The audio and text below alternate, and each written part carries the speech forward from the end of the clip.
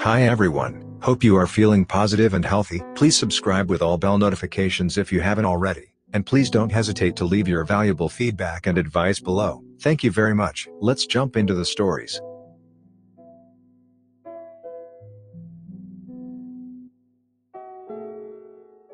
Paranormal or not, what was the scariest thing to ever happen to you? I got stopped on dark road once by a stray pup. He came running towards my bike and I stopped to check on her. She was shaking, and before I could understand, two dudes came around with a stick in their hand and asked me to give them the pup. I didn't think well. I just put the pup in front of me and drove away really fast. Fostered the pup for a week, and my friend adopted it later. Informed police about the situation. It was scary as crap for me. In the old neighborhood where I grew up, there was an abandoned windmill that had once been used to pump water. One day I was playing with friends in the lot around the huge windmill, and all of a sudden the large wooden blades started rotating, something we had never seen happen before. For years it had stood motionless. If one of my friends hadn't yanked me away, a windmill blade would probably have whacked my body. Woke up in the middle of the night to horrific pain in my abdomen. Turns out I'd had an undiagnosed ulcer perforate in my intestines and it had flooded my abdominal cavity. I couldn't move, and my 2-5-week-old daughter was in her cot next to me. That was the most terrifying thing ever. The pain was 10x worse than childbirth, and I thought I was going to die next to her. It's nothing compared to some of these, but I got peer pressured into facing my biggest fear and it did not go well. On a trip to Mexico, my family pressured me into facing my terror of deep water by jumping into a cenote, very clear, deep pool in a cave. Being 16 and an idiot, I eventually did, and panicked so badly when I hit the water that I actually have no memory of getting out. The next thing I knew, I was back on land, crying and gasping for air. I apparently climbed back out on my own at lightning speed, but it was so stressful that I actually blacked out. It's the only time in my life so far that primal instinct literally overtook me. Happened to my friend. He was playing soccer with his friends. The ball accidentally got kicked into an abandoned house near the playground. The whole neighborhood know that no one lives in that house and it's always dark in there. As soon as the ball got past the house wall, the ball immediately got thrown back out to them. Thank you, Satan, I guess. This one is going to sound stupid compared to life or death stories, but I was leaving some voicemails as part of my work day. Sometimes I'll have a YouTube video queued up to watch in between calls while I'm working on emails, etc. So I get done with a voicemail and turn around to play my video. That day I was watching some true crime documentaries and it was a story of some sicko who kept a girl in his shed and did awful things to her. The host was describing these terrible things and I turned and saw that the voicemail/phone was still recording. So I had potentially left a 4-minute message full of vulgar true crime descriptions on this poor dude's voicemail. I had to get up and go curl into the fetal position in my living room for a while because I was so sure that was it for my job. Either the dude would call back furious or QA would catch the call and send it to my manager. As I laid there I wondered what would happen to my mortgage, how I'd be able to afford to eat once I was fired, etc. Thankfully my headset mic is super good at blocking out background noise, so I tested by calling my own cell phone voicemail and letting another video at the same volume run to see if I'd be able to hear it, and I couldn't. There was just a low murmur of some kind of background noise, but nothing discernible. But I still had to medicate myself after I got off work so that I wouldn't be freaking out about it to the point I wouldn't sleep. Nothing ended up coming of it, thank God, but I definitely had one of those, ooh I'm screwed panic moments right then and there.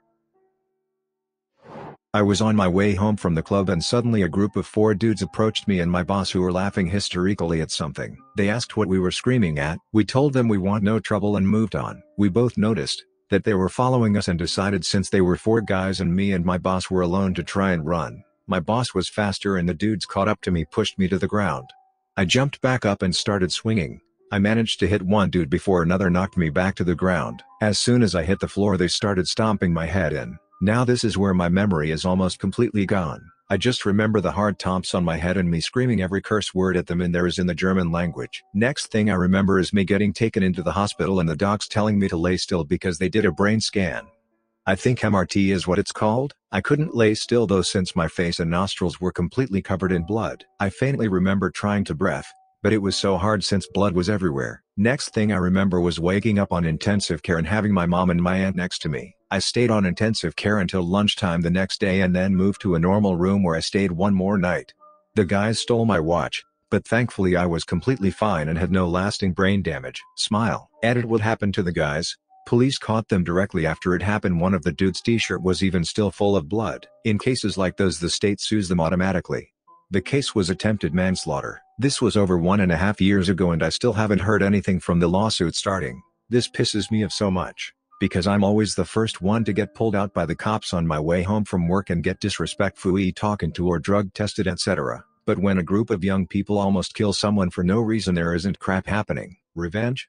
Kiss. I had a good friend back then who knew a lot of bouncers and even some club owners of the area where this happened. He went there the next day and got a hold of security camera footage even before the police did. He offered me to get my friends together and find those guys. After long thinking, I decided against it, since that would continue the circle of meaningless hate and violence, which is one of humanity's biggest problems. Emo.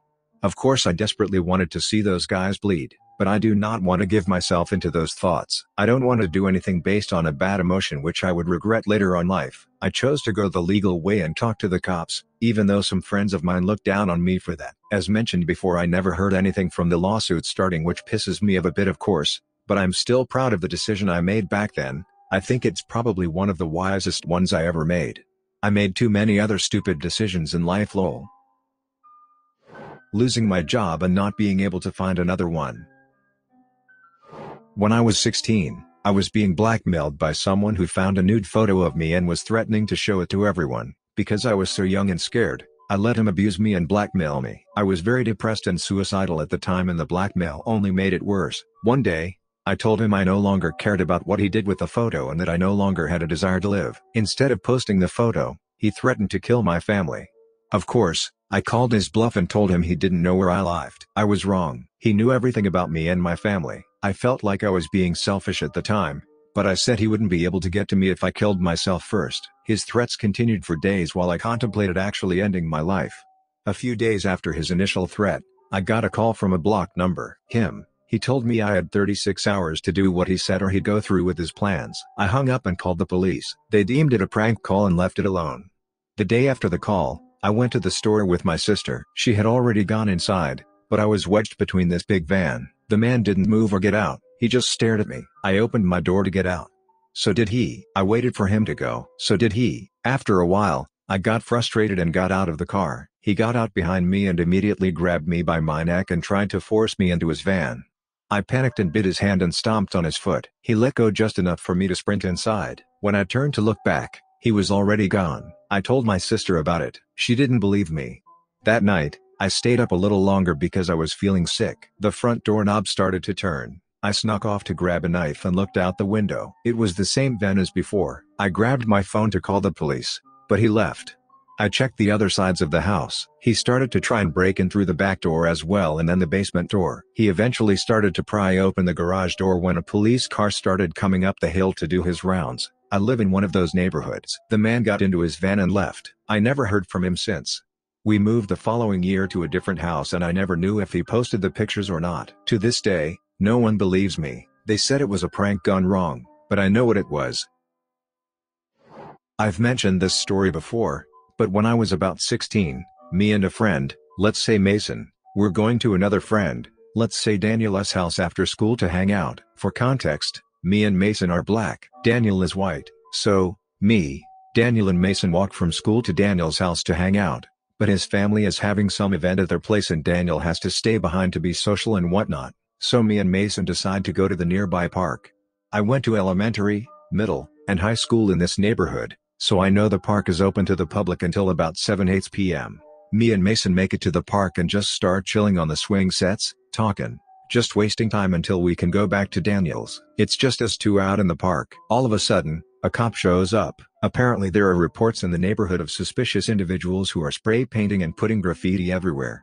So he asks if we have any markers or pens or spray cans on us and we say no, we didn't even have our backpacks. We just left them at Daniel's since we were coming back. So he starts asking us questions. Why are we here? Where do we go to school? Etc. And we answer everything honestly. We go to school nearby, and we're just waiting to go to a friend's house. We show him our school IDs and everything. Both our parents are military too, so we also have our dependent cards that we show him. Before we know it, we're surrounded by 6 cops. They all have us pretty much surrounded in a semicircle. They're all asking us questions at the same time. obviously trying to trip us up and get us to mix our details up somehow, basically just trying to catch us in a lie that didn't exist. Then they start getting antagonizing, playing on swing sets. My 5-year-old swings on swing sets, that kind of stuff. We don't give in, we just try and stay calm. At this point I'm very much afraid, but I remember being so clear-headed and super aware of every movement they were making. After some time of them questioning us and antagonizing us, Daniel shows up. As soon as he walks on the scene and sees what's going on, he asks, "What's going on here?" And the cops immediately disperse. It was so eerie, like, no apology. Didn't even really look Daniel in the eyes. As soon as they saw him coming up they walked away. To this day, I wonder what might have happened has he shown up even a couple minutes later. Also, wow, thanks everybody for your kind words and sympathies. It happened a decade ago at this point, but I still remember it clear as day. To answer some questions, this was in Austin, considered by a lot of people to be the most liberal place in Texas. And no, we didn't file any complaints with the APD. To be honest, it wasn't my first brush with cops. I doubt it'll be my last honestly, but I think me and Mason were just too shook up to really consider that an option. It's doubtful it would have been taken seriously, but who knows, I guess. We never have actually talked about it since, not even to each other. I think we both just wanted to move on and forget it. Back when I was a kid I used to sleep at my nan's house in the box room and I always woke up and couldn't move or speak. When I spoke to my dad and uncle about it they said they always had the same experience in that room. I have never suffered from sleep paralysis in my life. Having a ruptured ovarian cyst and wasn't fully determined until about a week later. Blood from the ruptured cyst had started to flow towards my intestines and started to irritate it, which was the reason why I had thrown up a massive amount of times prior and during that week before finally figuring it out. The first time young me realized we all die one day, through a dream, woke up at 2 a.m., 7 years old, screaming and crying until my father came upstairs to me and comforted me, that in some nightmares where I basically get these freaking hyper-realistic monster faces that pop up in a flash in front of me seems like, and it feels like as if I am on drugs because it feels as if it zooms in and out, wobbles and all kinds of crazy crap, still unsettling. A few weeks ago I got up from finishing in the bathroom to find the toilet chock full of blood. Happened twice that day. Getting scoped in both ends in 2 weeks. Just starting down a steep and long hill in winter conditions when the brake pedal goes all the way to the floor. Thank God just one of the two systems failed, front I think. I was able to pump the brakes and get it stopped and limp it to the garage. That sinking feeling when your brakes fail, I don't recommend it. My friend and I were walking to his house after school. I was about 10 and he was about 7. We were walking to his house when a guy dressed in full black starts following us. We looked back and he was pulling something shiny out of his black gym bag. We both started booking it to his house, taking a confusing path so that the guy couldn't know what house was my friend's. I was driving to work at 3:30 a.m., half asleep on an empty road, when a deer slammed into the side of my car. Like I didn't hit a deer rushed my car. I stopped in a parking lot to make sure my car was safe to drive, but then I had to drive back home with one headlight. That was also scary because I couldn't see if there were more deer on the side without a headlight. Was staying in a hotel, woke up at about 2 a.m. screaming, with our fire alarm going off. People I was staying with calmed me down. We leave our room, realize that rest of hotel is silent. As soon as we left the room, alarm in our room stops. Report to reception, who said they have no account of the alarm going off. We return to our room and have no issues, aside from a severe lack of sleep. Apparently the alarm had been going off for a solid 30 seconds before I remember waking up, and I had been running around the room screaming during that time. Have no recollection of that, no clue what it could have been, but something that truly haunts me thinking about it. I was in the living room watching TV. My oldest brother was in the back of the room when the phone. Our middle brother walks in and starts to tell the oldest to get off the phone, because his phone bill was 400 euros the month before. My oldest brother was about 12, middle 10 and I was 8. They start fighting, so I hide behind the sofa and try to be as quiet as I can. But I can hear my oldest brother rage through the room, pacing. I'm scared and literally in a corner, but he hadn't seen me yet, so when he paced to the back of the room I ran for it and dashed up the stairs. He was right behind me. I usually went into the bathroom if he got aggressive, but he was too close and I couldn't show down to open the door, so I run up the next flight of stairs yelling at my middle brother to open the door. He doesn't, it gets slammed behind me. In this room now was my middle brother, myself and 2 of my brother's friends, and the oldest is still raging outside, trying to smash down the door. After a few minutes my middle brother goes out to confront him, but the oldest had broken a metal table leg off a table that was in storage to the side and swung it at my middle brother, hitting him in the hand, hurting his pinky finger, so he retreats back into the room. My oldest brother continues raging, and now we know he has a weapon, so I take my stuffed animal and crawl under the bed. I find an army helmet there, and put it on. Then I put it on my stuffed animal instead, because we're both in danger, but nobody but me cares if they hurt him, so he needed the protection more. My middle brother started calling the police. I could hear him plead with him on the phone for help, but they kept telling him not to make prank calls and they hung up on him. After the police hung up twice, you can actually see through the hole in the door at this point. I bravely crawl from my hiding spot, picked up the phone and screamed into it. The police came and my parents came home too. I don't remember my brother being punished. He usually got away with his aggressive behavior. My dad once casually mentioned my brother got probation once, but I'm not sure if that was for this or for hitting his friend. This story is why I have a hard time trusting cops. When I was little they told me cops would help me when I needed them, but they just hung up. What I'm getting from this is that real life is way more scary than anything paranormal. I was a senior in high school, totally head over heels for this guy, and probably rightfully so. We've been through a lot together, as we both have a good number of mental health issues, and in the year we had been dating, I had been hospitalized. He had started self-harming again. I had started self-harming. I was diagnosed with autism spectrum disorder, come out to my parents. The list goes on. Anyway, one day at school we're texting. It's second period and we're not doing anything in class, so we're going back and forth talking about how he's suicidal, as usual, and how I can help. There's not much I could really do. The last text he sends me is something like, "I'm sorry." Our teacher decides to start teaching again and I put my phone away. Throughout the day, I start texting him again, but he doesn't respond. I at first figured he maybe had a doctor's appointment he forgot to tell me about or something, but as the day drags on, I know something is wrong. However, I decide rushing out of class to try and drive to his house could go wrong in too many ways. At the end of the day, I go ask his 6th period teacher if he showed up to class, and she says, no. Every atom in my body suddenly felt heavier, my knees were weak, my head was spinning. I was too late. He was dead, and it was my fault. I was going to find a body when I got home. I started to cry and the teacher pulled me out into the hallway and asked what was wrong. She asked if my boyfriend and I had a fight. I shook my head. I think he's dead, I whispered through tears. Her jaw dropped. What? I recounted the day's events to her, the ominous text, the unread messages, his suicidality.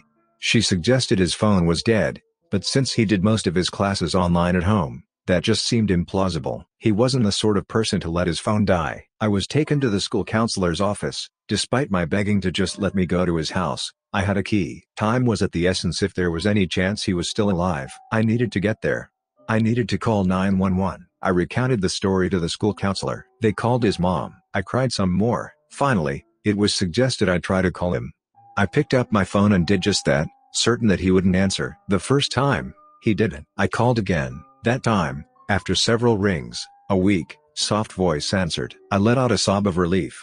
Turns out, he had tried to wad on a bunch of over-the-counter pills, Tylenol, Dayquil, ibuprofen, etc., and had passed out for about 5 hours. It was pure luck that he had woke up and answered his phone when he did. He damn near gave me a heart attack and I don't know why I didn't go check on him earlier. He doesn't remember that day or the day or so after that. With all the drugs in his system, I'm impressed that he didn't have any other major side effects.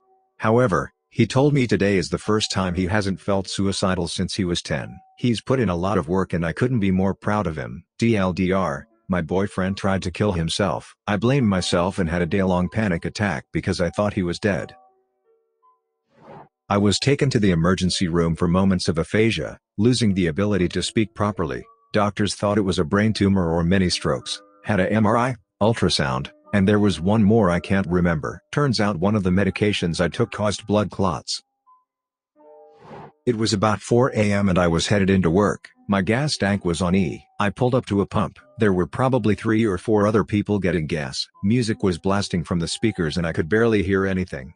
When I pulled in I noticed a man leaning on the wall near a van, but didn't think anything of it. Just as I slid the pump nozzle into my car, I heard him say something to get my attention. I couldn't hear what he said so I got closer. He asked if I had jumper cables. I didn't have them so I said no. He then asked if I could call his girlfriend to come pick him up and take him to work. He gave me the number and I called it. Sorry, the voicemail box for this number is full was the message. He gave me another number, same thing, voicemail box full. At this point, I'm starting to get a little worried and part of me was replaying the voicemail box in my head and it was just message after message of chubby white guys like me going, "Yeah, your boyfriend is stuck at the gas station and needs you to pick him up." Then he asks if I can take him to his car. This throws me for a loop because he was leaning against the wall near a van and I thought that was his vehicle. He then tells me his car's up the road about half a mile at another gas station. Now, I know this gas station. I know that it's not a 24-hour gas station and also that it's in a very dark, secluded area and the surrounding neighborhood is kind of sketchy. He says someone let him borrow their bike to get down to this gas station and was wondering if I could give him a ride back to his car. Now, one thing I didn't mention. This is in the middle of winter. What person is going to be riding their bike through town in the middle of the night in the middle of winter, and be totally willing to let a complete stranger borrow it? I reluctantly agree, partly because he was black and I didn't want to assume the worst because of his skin color, and also because I want to do the right thing, but I immediately regretted it as soon as I agreed because the story had way too much weirdness and inconsistency to be legitimate.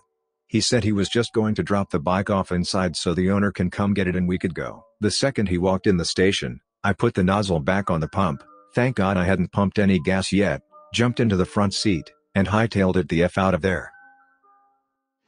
I was going through my day like I normally did, and my stepdad came home drunk. When he is drunk, he gets really angry really fast, but I was hungry and I asked if there was anything to eat. He said use the tuna in the bowl and a cucumber and make a sandwich. I asked if I could eat the cucumber by itself and eat the sandwich because I love cucumbers, and he got really mad and started yelling.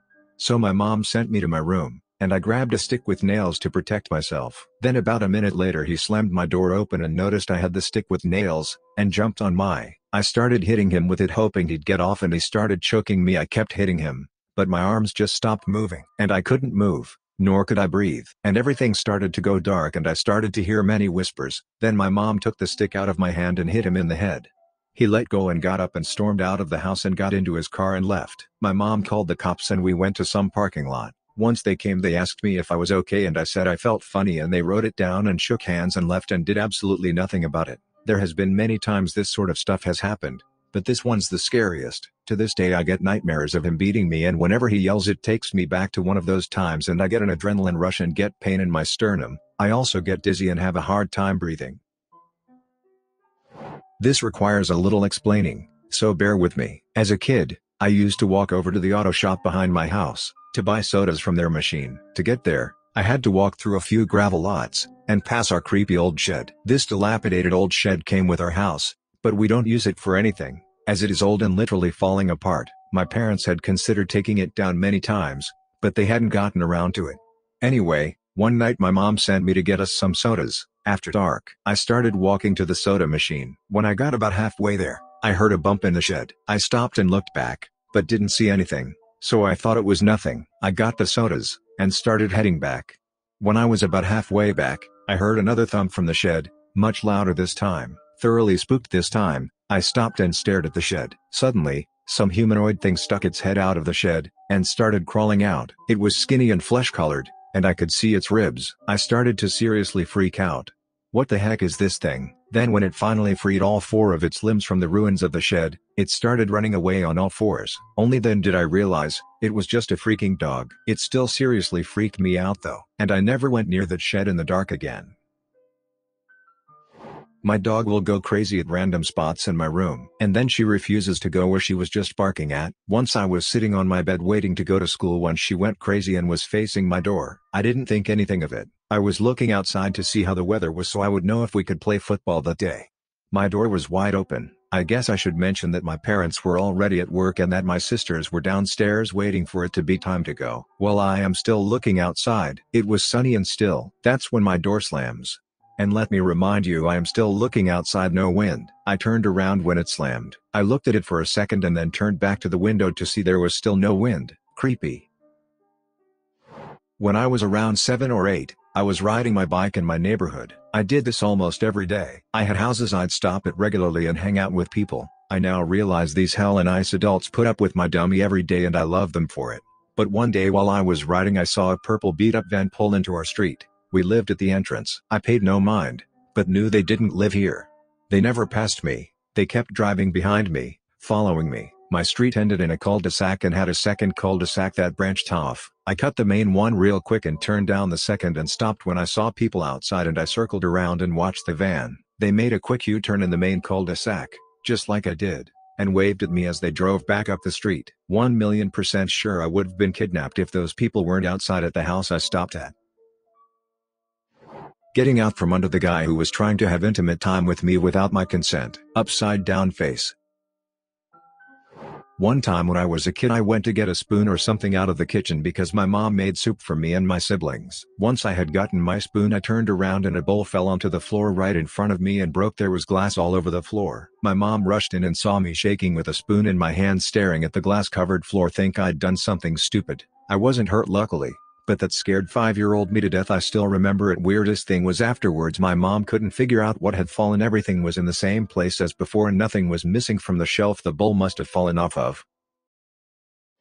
I was laying in bed one evening as a 16-year-old. All of a sudden I felt what I can only describe as a mild electrical current going through my body. A split second later, a voice in my head, not mine, nor could I categorize it as male or female, said over and over, "Turn on the light, turn on the light. Turn on the light." I lay there confused for a few seconds. Then the electrical current got stronger and my bed started to gently shake. It was a single ensemble on wheels and the floor was slate. The voice was still going, and by this time I felt a little paralyzed by fear. The bed began shaking violently and actually started banging against the wall. All the while the voice was becoming more urgent. I sat up and put my feet on the ground. The voice and bed shaking then stopped. The light was still off. I looked to my left and in my wardrobe mirror could see a person standing with their right hand on their right hip. The person would have been standing directly in front of me, but with their left side toward my front. They were in the mirror, but they sure as hell weren't in front of me. I jumped up and turned on the light. The whole experience probably took 30 seconds. Slept with the light on that night. I also began locking my door after this experience. I had a room that was once an outside shed, but had been converted to a bedroom. Not too many nights after a male attempted to get into my room. I could tell by the size of them. They were unable to do to the locked door. I didn't make the connection at the time, but I'm pretty sure I was being protected by someone or something with all the turn on the light and bed shaking. Not too sure about that figure though. Subscribe and turn on the notification bell for more stories delivered to you. Thanks for listening. See you later.